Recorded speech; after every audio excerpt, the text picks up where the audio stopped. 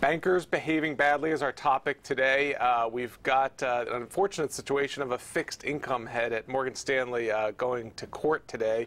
Stands accused of stabbing a taxi driver in an altercation that happened after a Christmas party. And it got us thinking about this whole notion of bankers doing bad things. And it's a little, we find it a little odd actually. These stories don't come up more often. No, I mean, there are obviously a lot of stories about bankers behaving badly in the financial world. I mean, the financial crisis, of course, has inured us to these to some extent. We're looking at more lurid kind of gossipy type stories. Yeah, I mean, the ones where it's got nothing to do with work are actually hard to find. I went back and I found, I don't know if you remember this one, the guy who used to run Keefe, Bruyette and Woods, James McDermott, was arrested on insider trading charges after some pillow talk with his porn star girlfriend, who passed it on to her boyfriend.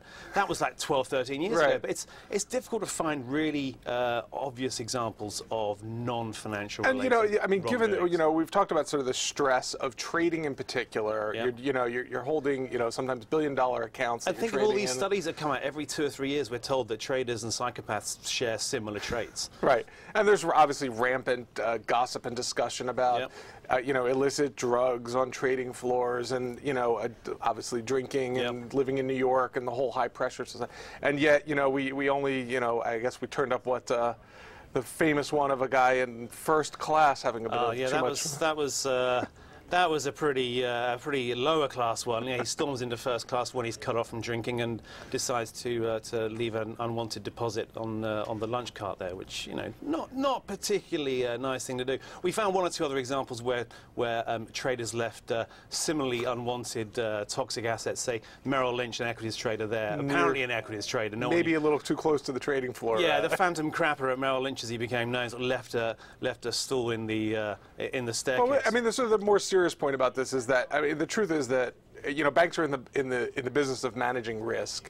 This is really not a risk that can be managed. I mean, pure statistics tells you that people in any job. I mean, there's some journalists that have probably done some weird things.